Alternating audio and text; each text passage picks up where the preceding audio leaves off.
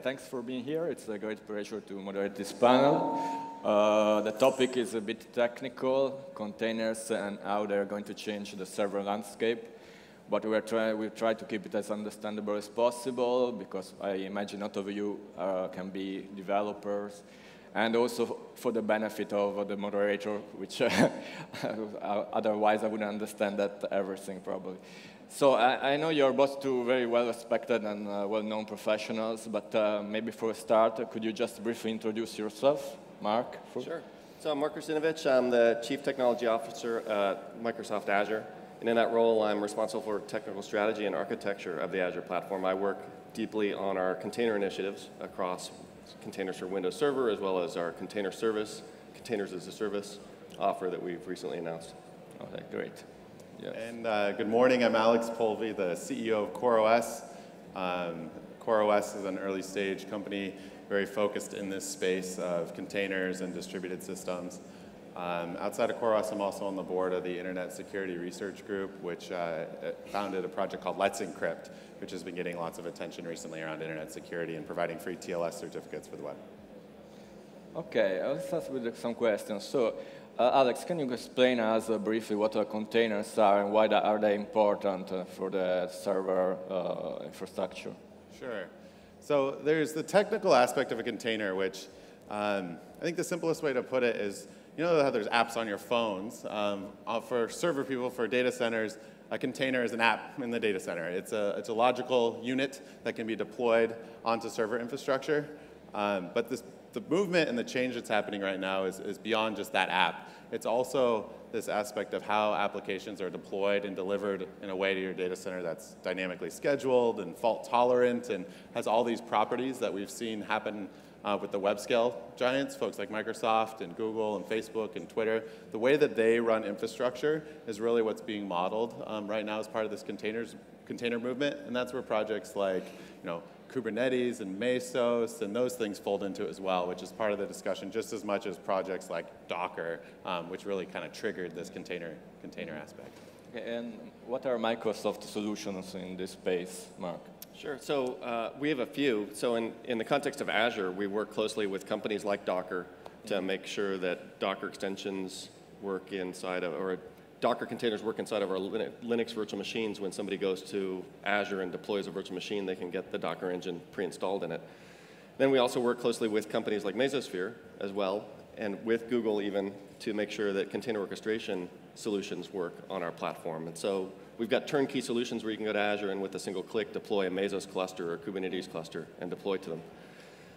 Then in the context of Windows, which as most people know, containers really started on Linux, but we've been working on container technologies in Windows as well, in Windows Server 2016, working closely with Docker to make sure that the container technologies that are coming in Windows work well with the Docker ecosystem. So that's another aspect of our work. And then finally, I mentioned that we've got a container as a service offering that we recently announced that's coming to Azure, where we've partnered with Mesosphere to allow managed Mesos clusters to be easily deployed. Mm-hmm. And again, that will support both Linux and Windows as soon as Windows Server containers are available. Oh, okay. Alex, I know the security for you is a key theme. As you said, you're also active in Let's Encrypt and other initiatives. In terms of security, do you think that containers could have an edge over other solutions? I do. I think it's a bit indirect from what you might be expecting. Containers are an isolation technology, and that's what gets a lot of the discussion. But isolation is only one aspect of security. The biggest piece that the security discussion, I think, focused around containers is your ability to service your applications. And most attacks and most threats to your environment are when you get compromised because you have an out-of-date application or something like that. And so the nice piece about containers is it gives you this consistent environment that you can reliably deploy against, thus making your infrastructure more serviceable and more secure that way. So it's less of a discussion about is container better than a virtual machine in terms of isolation. That's kind of irrelevant here. It's about a different model of running your infrastructure, which is innately more secure. Do you agree about that? Yeah, so one aspect of containers that provides further agility is that they're unlike virtual machines, which obviously given the name is virtualizing a machine for an operating system to run in, you can think of containers as a virtualized operating system. So each container launches, it's got its own private view of an operating system that's given to it through the namespace and resource isolation and virtualization technologies of an operating system, but underneath they're sharing a common kernel. And it's this common kernel that provides this kind of efficiency, but it also means that they're sharing this kernel, and that if you're talking about in the context of code and the trustworthiness of that code with respect to that kernel or with respect to other containers on the same operating system, then the kernel itself might not provide enough isolation to really have confidence that somebody can't break out of their container and so you need impact the host. An extra layer. Yeah, and so this is one place where you see cloud providers like us offer virtual machines as an encapsulating container where you can put containers from the same company, ones that have within the same trust boundary, together inside the same virtual machine. And then in the context of server, like I mentioned, some of the work we're doing is to bring container technologies to servers, and we've got a type of container called Windows Server Containers, which is like the Linux containers, which share a common operating system kernel underneath them. But we've also got another container type called Hyper-V containers, and this one really was somewhat motivated by Azure's own needs for a lightweight container in which to host what we call hostile multi-tenant code, and that means code from customers that are using the platform where we can't trust that they're not going to try to intentionally break out of their container and get to a host or get to another container. So with Hyper-V containers, the difference between that and Windows Server containers is that they each have their own dedicated kernel, and they run in a partition that is protected by virtualization technologies provided by Hyper-V. And that provides a very strong isolation boundary with both with respect to namespace as well as with respect to a dedicated kernel and resource isolation, and that is what we can confidently host untrusted code in. Okay. Aside from the technical, theoretical part, could you both provide some use cases of industries or companies that adopted these solutions and have some benefits from them? We could start with. Sure. A lot of this originates from the web service providers themselves. So the companies that are adopting it tend to be companies that are developing web services in some form. That's a very popular use case for containers. And the thing that we're seeing is, for the first time, many companies need to be web service providers, ones that traditionally didn't need to be. You know, this means banks, it means telecoms, it's e-commerce, but in kind of a different way, are becoming web service providers. They're providing APIs into their internal platforms and are servicing things like their mobile apps, or servicing their websites and so on with that. And so containers have found a very natural home there, considering that they've been deployed first from the web service providers. That's where this all originated from the beginning. So it kind of makes sense that that's where it would end up, and just where technology is today, and every company has to provide web services of some form to do business in 2015, and so thus you see it. Now, why did the service providers do it in the first place? Well, you get much better utilization. Your infrastructure itself, the raw servers, whether they're virtual machines or they're bare metal servers, become much more fungible. They're just standard commodity machines now. And you can much more easily build applications that are highly available and fault tolerant. You can kill any machine at any time, and your applications keep running. Yeah, so service providers. Yeah. And what about Microsoft? What kind of companies do you service? So the same thing. I mean, the same thing. It's the web scale kind of companies that have really pioneered the use of containers. But Microsoft internally, like I've just mentioned, Microsoft on Windows didn't have container technologies until Windows Server 2016, but that didn't stop us from going and implementing container-like solutions on top of Windows for our own cloud platforms and services.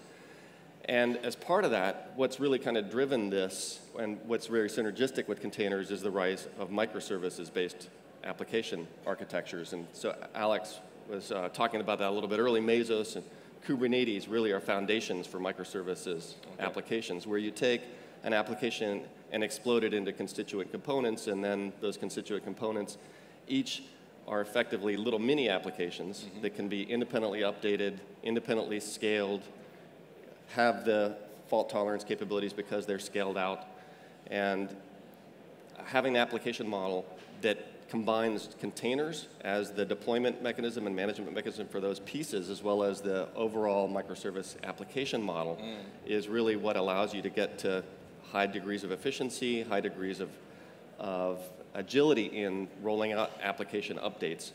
In many cases, people take this microservice concept and say each of these microservices that make up a larger application should be developed by a pizza box-sized team, and you should be able to rewrite the whole thing from scratch in 2 months. This is kind of the ideal view of microservices. But when you get to that state, which is a state where all of application development is going, really, ultimately, when people talk about cloud native and the trends toward cloud native, that is what they're talking about. And so while it starts with web-scale companies, it's going to penetrate the entire enterprise.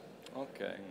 And what about the open source part? What is the role of open source in this context? Sure. Any basic internet infrastructure will become open source. In fact, it tends to start with the most difficult parts first and work its way out towards reverse order. And so, you know, we have the Linux kernel, we have all the web servers, we have databases. Virtualization itself has gone open source in a pretty big way.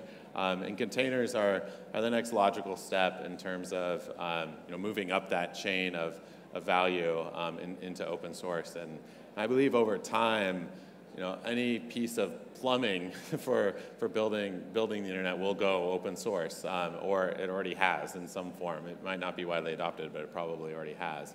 And so containers, I think, are part of that bigger trend of the you know, most difficult parts of running infrastructure going open source over time.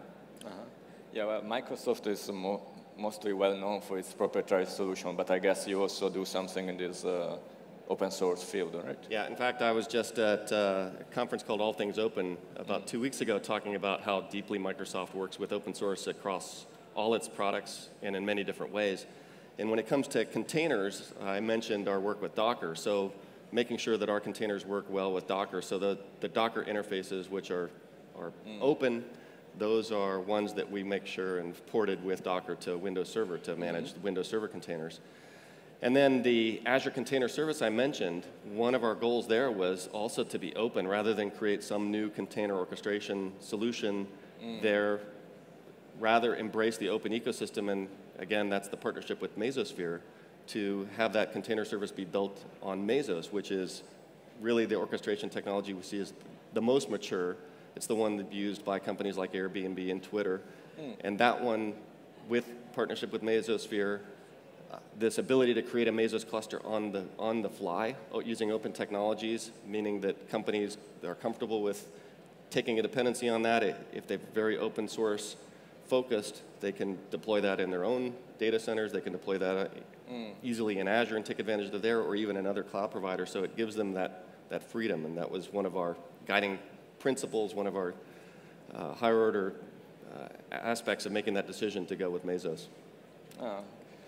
It's interesting. I'm curious, I'm a journalist, so this approach by Microsoft with collaborating with the open source community, do you think will expand in the future? Yeah, I mean, obviously, we've been on this journey towards embracing open source. I think a real milestone in that, this kind of change at Microsoft that's been going on for several years was last fall when Satya Nadella, our CEO, stood up on stage at a conference or a Microsoft event in Silicon Valley with Microsoft Loves Linux sign behind him.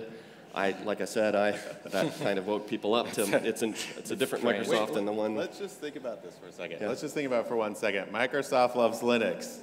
Come on, it's pretty amazing how far we've come. I mean, I think Microsoft has been amazing in terms of being very progressive towards open source and moving to like where we're seeing infrastructure. And when I got started in this whole space, it's very much an open, you know, I consider myself an open source zealot, for better or for worse, and to be able to go and speak with Microsoft about Microsoft and Linux coming together, I mean, it's a big event, and here we are again. And we partnered closely with you guys, too. CoreOS yeah. is one of the distros that we offer in Azure. And so, it's a surprising evolution in some respects, but it's a good one, probably. And last but not least, so these containers, do you think are going to become more widespread?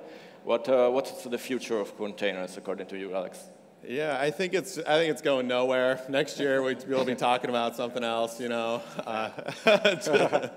No, I think we've already seen the future, and it's what the web scale folks are doing, and they've been doing this for a long time. This is not brand new technology. It's just only been needed by these hyperscale companies. But now more and more companies are needing it. The general growth of the internet, the general shift to web services for more common companies, and so.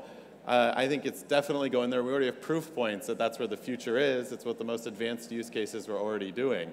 And so containers, we expect to be one of the most widely deployed ways of running infrastructure, But what's the response from the community so far, from the network administrators, or what kind of feedback do you receive when you propose this new approach? Sure. It's a little bit of a change. This whole style of running infrastructure is a little bit of a change, and change is hard, especially with servers. I mean, state of the art in your data center is get it running and don't touch it. And so to cause change is difficult, but everybody's infrastructure is so on fire that they realize we need to have a better solution. We need to change it in a pretty big way, and containers really represent that change, that shift in terms of how companies should run their data center. And it's very exciting. It reminds me of the early days of cloud in terms of when cloud was first released, there was lots of excitement, lots of conferences and things talking about it. And it's very similar in spirit with containers.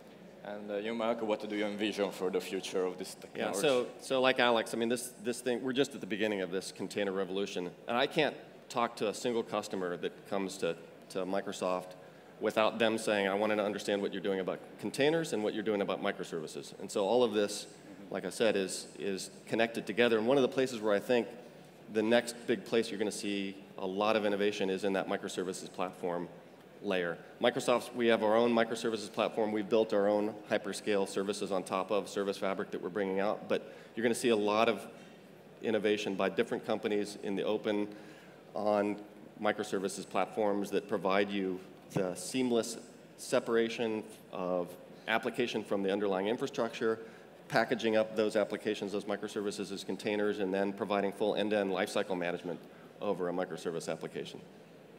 So the role of Microsoft in the future, what do you envision? Will be like more of a partner, of a driving force? What kind of a role could Microsoft? For Microsoft? Yeah. I think Microsoft plays a few things. One is that we want to bring our own technology innovations out and make them available for our customers. And the other one is we want to enable innovations that come from other companies in the open source world to be first class on Microsoft products, whether that's Windows Server, like in the case of Mesosphere and Docker being ported to Windows Server, or in the case of Azure and making sure that Linux runs great on Azure, that Mesos runs great on Azure, that even Kubernetes runs great on Azure. Anything that our customers want to do, we want to have a first-class place for them for it. Okay, thanks a lot. Well, there could be many more questions, but I think our time is more or less running out. So thanks a lot for being here with us, and thanks a lot. Bye. Okay. Thank you.